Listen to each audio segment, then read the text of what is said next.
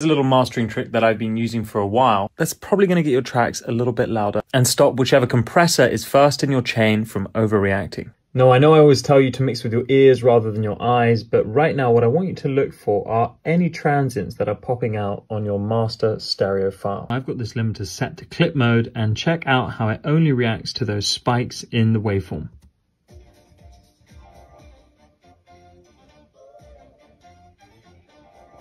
Dealing with those pokey transients early on is going to mean that you have a little bit more control and a little louder master. Go ahead, try that out, and don't forget to follow me for more daily tips and tricks. Peace!